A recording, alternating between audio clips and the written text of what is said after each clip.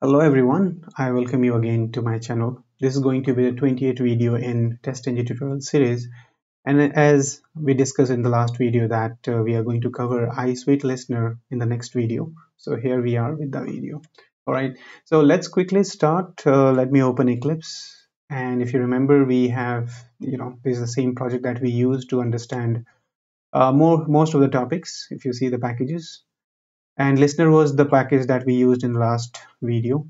If you haven't seen the last video, I highly recommend you to go and check that video in order to understand ISuiteListener or what is listener. I have explained you in very detail there. All right, so let's before we start with ISuiteListener, let me just quickly tell you the last listener that we used was iTestListener, where we saw that these four methods: on test start, on test success, on test failure, and on test skipped, they are used on the test level, that is any method with @test annotation, and the last two, that is on start and on finish, they were on test tag of TestNG. So if I hover on it, let me just remind you that it talks about a test tag of XML. All right, these two both. All right, so let's quickly start on ISuiteListener. So the way we implemented iTestListener, similarly let's implement ISuiteListener. All right, so let's go to new, let's create a quick class here, and let's make it TestNG ISuiteListener, make it more meaningful. All right, so let me first hit finish here, and this will give me a boilerplate.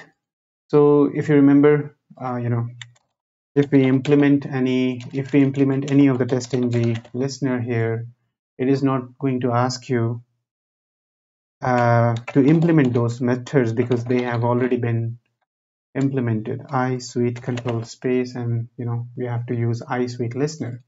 Okay, so if you see here, no error. I have explained you why it is not asking me to implement all the test methods, all the methods. All right. I've explained you the reason in the last video, and that's the reason why I'm asking you to go back and check the last video. All right, so let me just go and implement all those methods. So it will be go to source, right click, go to source, and go to override implement methods. And ISuiteListener, it has only two methods to implement, and you can close this. These are unimplemented method. If you go here, I mean, they are implemented by default, but they don't have anything in there. All right, so, and I've explained you this as well in the last video. All right, so let's just to understand the concept, let's use the debugging statement sysout sysout. All right, and let me just print that I am starting with suite. All right, or suites. Okay, and similarly on end, I will explain you what they are. Don't worry. I'm ending with suites. All right, so if you hover on this, now we have taken a class and we have implemented this listener. If you hover on this on start, what it says, this method is invoked before the suite runner starts. Now suite runner is something which runs your suite. Okay, you have multiple suite which it runs. Now before you run all those suites, this will be the method will be called by default. All right, and the parameter it takes is the suite. All right, so you have to supply suite here. Okay, not anything else, remember that. Okay, so we have successfully implemented the suite listener. All right, now it's time to attach this listener to one of the test class that we have. All right, now the test class we have is demo and demo2. All right, so but in this context, let me create a new package. All right, and why I'm creating that package, I'll explain you in a moment. All right, so within this package itself, let me just create a new package. All right, and let's create it, like, let's name it regression. Okay, so this will be my first package within listener. I'm so sorry, let me rename it. I had to put refactor, right? Rename it and make it fine, that's okay, sorry, cancel. Listener regression, and similarly let me just copy and paste another one, not this, let me make it smoke. All right, So to package. All right, and let me just copy this to class, or maybe just one class will do. Okay, demo, and paste it in regression. All right, similarly paste it in smoke. Okay, we'll do some changes there so that we know that this belongs to regression. And in the method, let me just write it reg so that we know what when these statements are printed, this is out statement are printed, we know that we know exactly from where it is coming. So don't worry if you're not following as of now anything. All right, and this will pass and this will fail. Okay, if you see the assertion, it's asserting whether 2 is equals to 3, which is not, and this will pass because 2 is equals to 2. Similarly, we are going to add this same class in smoke as well. All right, and all right, we have added, it seems, right? We did. Sorry.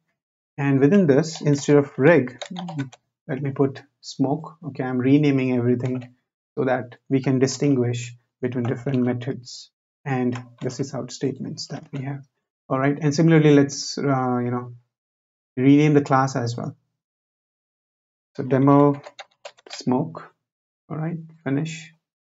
All right, so this will do the job, and similarly for regression, rename it and let me make it reg. Finish. Cool. So we are all sorted. We have everything in place. We have two classes, and one class in each of the package that we have. Okay. Now what we are going to do is we are going to create TestNG XML Suite for each of the package that we have. And remember that we can have multiple classes within the package. All right. But just for this demo purpose, I'm just keeping one class in each of the listener. All right. So let me just create a TestNG file for this package, or you can create it for the class. It doesn't matter because it is anyways going to take the class, the class that we have in the package. Right, so click on, okay, I don't want to override it, I hate this. Right click on it, convert to TestNG and make it reg. Okay, that's for or maybe regression. All right, so let me finish this, and similarly for, let's do it for smoke as well. So let TestNG, right click, TestNG, convert to TestNG, and let me make it smoke.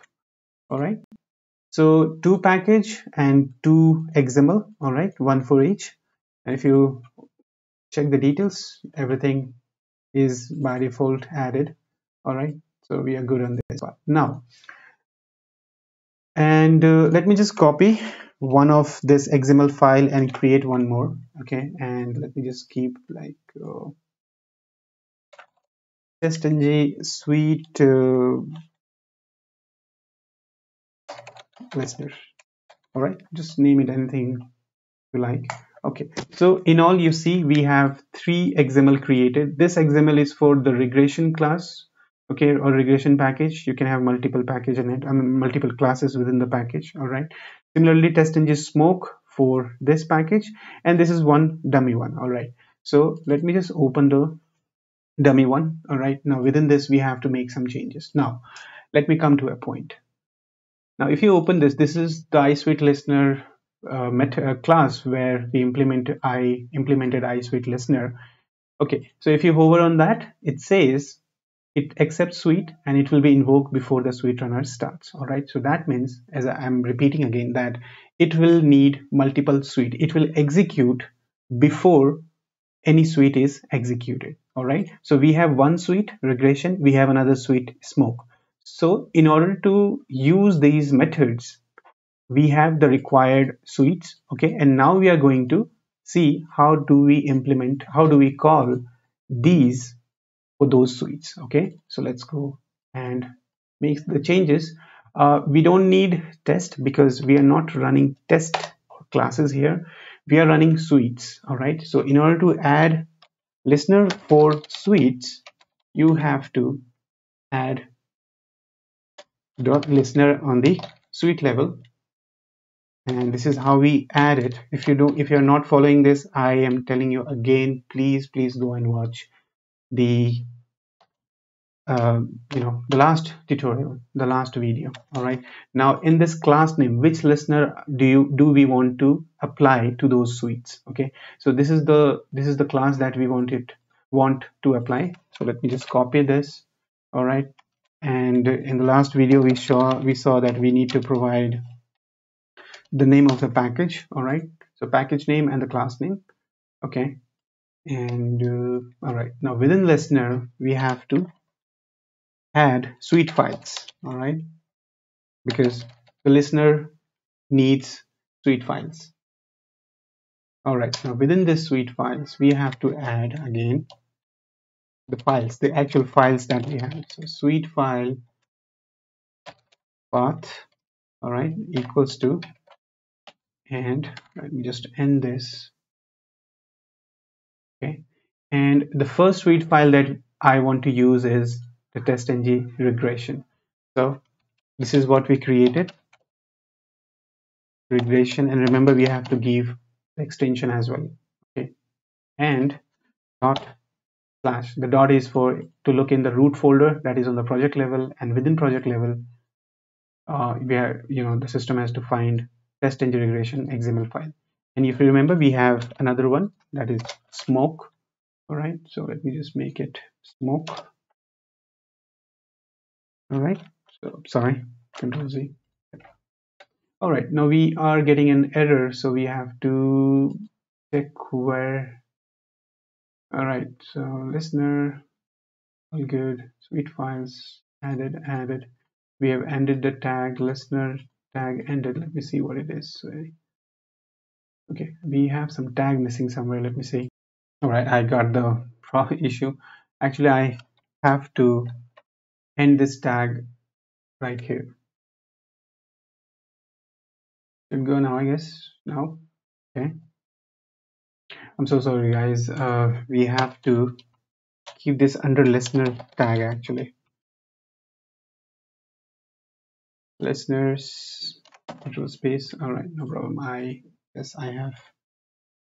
All right, so this listener should go within this listeners tag. Okay, so cut it and paste it here. Okay, that's the error is gone now. So Control A, Control I. This will format the XML file for me. Now, if you see here, we have specified the listener that needs to be used for the suite files that we have mentioned here. All right, so if you see here, we have two package, regression and smoke.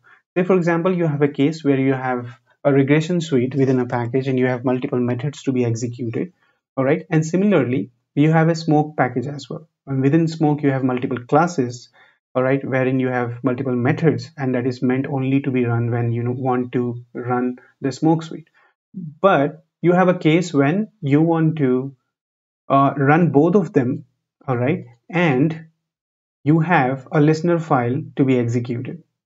Okay, so and that listener file should be executed for both the classes, for both the package, I would say, regression and smoke. So you specify the suite file that you have, and you mention the listener that you want to run here. All right, so I am using suite listener so that that suite, I mean this listener is applied on the suite on for all the suites that we mentioned here. All right, so let me just quickly run and see what it is doing. All right, so let's run this.